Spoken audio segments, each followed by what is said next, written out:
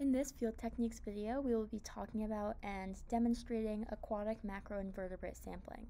So to give a quick intro as to why aquatic sampling is important, I'll briefly touch upon the River Continuum Concept, which just describes a predictable change in the macroinvertebrate community structure from headwaters to large rivers, and this is caused by differences in food resources along the stream.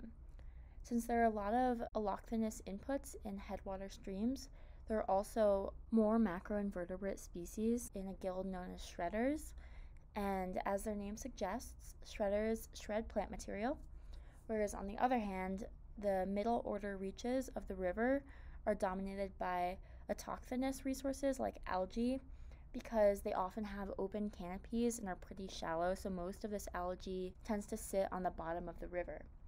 Therefore, species that can remove algae from benthic substrates are more prevalent, and this is a guild of species known as scrapers or grazers.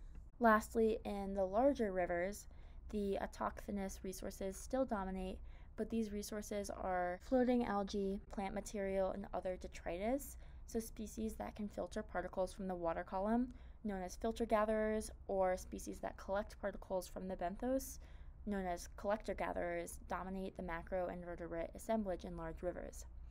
That being said, individual species from all functional feeding groups can coexist in all streams, and species diversity may be determined by the diversity of food resources available to the macroinvertebrate community.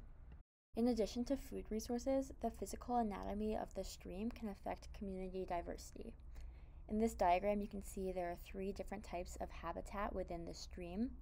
So riffles are shallow areas where water flows quickly over boulders and cobbles that break the water surface, and so you can see more texture in the water in riffle areas.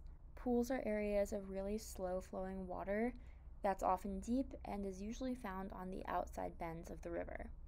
And lastly, we've got runs, which are areas of smooth, fast-moving water that can usually connect riffles and pools. So because the benthic substrates differ in each habitat can support different species. We are going to demonstrate aquatic macroinvertebrate sampling here in Monument Creek, and because there are so many anthropogenic influences in Monument Creek that alter the watershed, we expect that there may be a decreased species richness and evenness. Therefore, macroinvertebrate sampling is important because the diversity of the macroinvertebrate community can be used as a metric for determining the health of an aquatic ecosystem. Generally, most bioassessments suggest only sampling in riffles to collect data on benthic invertebrate communities, because studies have shown that riffles contain the majority of species found in the stream, and riffle species are also sensitive to disturbance. That being said, if you want to assess the macroinvertebrate diversity in the entire stream, you want to make sure to sample other habitats as well. Now, the best way to collect quantitative macroinvertebrate samples is with a Surber Sampler, which only works well in riffle and run habitats because the flowing water will carry macroinvertebrates into the net. You can see that the Surber Sampler is made up of a square frame that is connected to the very fine mesh net, like I just mentioned, will collect the macroinvertebrates. And because the flowing water carries the macroinvertebrates into the collecting net as the benthos is disturbed, the Surber Sampler requires specific depth conditions to work properly. So here we have chosen a random riffle location for our sample site where the stream depth is lower than the height of the Surber Sampler, but deep enough that water can flow into the sampler. To set the Surber Sampler up, we have placed the base of the sampler firmly against the substrate, and now we are disturbing the stream bed in the area inside the frame by hand. We can do this by lifting up large rocks as well as disturbing the finer substrates within the sampler frame. And we want to do this for a set amount of time. In this case, we are disturbing the substrates for 30 seconds at each sampling site. Once we've completed our sampling, we can take a look at what we've collected by dumping the contents of our Surber Sampler into a white tray.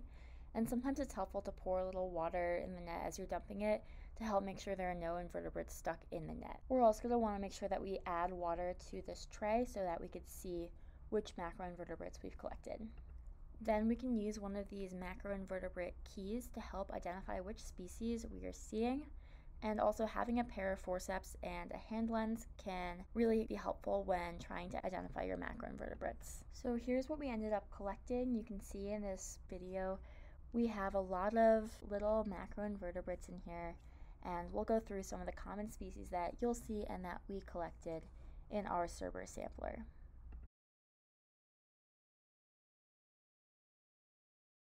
Now, looking at this key of macroinvertebrates in the river, we'll highlight 3 orders of insects that all have aquatic larval or nymphal stages. And these 3 orders are the caddisflies, the stoneflies, and the mayflies. So these macroinvertebrates are really common, and you'll likely see some, if not all 3 of these orders if you're doing aquatic sampling. Since these are insects, they have 3 pairs of legs, and you can distinguish each order by the number of tails it has. So, caddisfly larvae have either 1 or no obvious tails, stonefly nymphs have 2 tails, and mayfly nymphs usually have 3 tails, sometimes 2. So now we can show you some of the invertebrates that we collected. Unfortunately, we did not collect any caddisfly larvae, which you'll sometimes find in their stone houses, as you can see on the key, and they're really cool.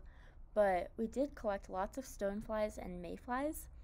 Here you can see a magnified image of a stonefly, and notice it's 3 pairs of legs and 2 tails. Next we have a magnified mayfly nymph, which has 3 tails, although one of the tails is really short here. And we can compare the mayfly to the stonefly in the bottom right corner of this image. So that is all for this video. Hopefully you'll all get the chance to do some aquatic macroinvertebrate sampling in the future and see some of these for yourself.